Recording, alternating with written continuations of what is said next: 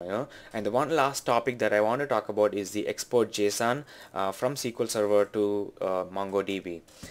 So for that, let me go ahead and start my MongoDB instance. Well, before that, I had actually created a procedure called get_JSON. So for example, this uses one of the JSON SQL that we wrote here that actually converts the data from SQL to JSON.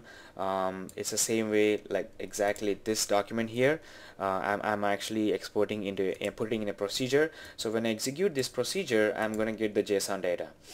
Alright, so before I want to I want to check whether my Mongo database Mongo instance is running or not. So it's not running, so I'm going to go ahead and start my Mongo instance.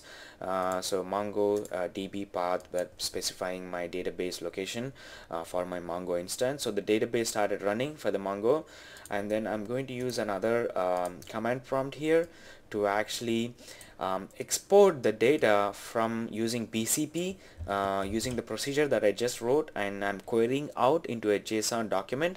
I'm specifying -t as a Windows authentication and -c as the character format output.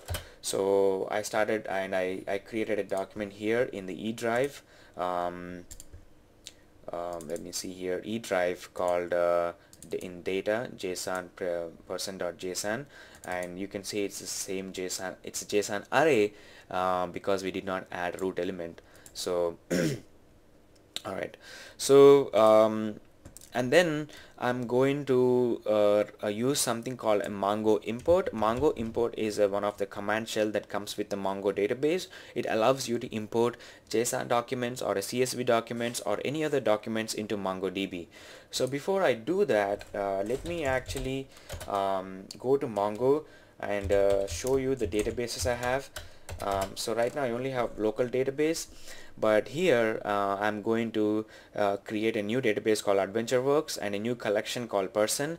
Collection is like a schema in Mongo, and a file using the same file that I have actually created here for person.json, and I'm specifying that this is a JSON array. So let me go ahead and actually run this MongoImport. The MongoImport is a shell program, so I'm going to run this. You can see here it imported the 10 documents because our select statement has top 10, so it only imported 10 documents.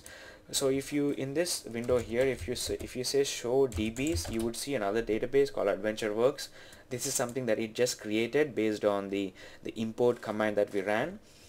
So let's let's go to AdventureWorks database, in MongoDB, and we switched, and let's use show collections. So we should see two collections.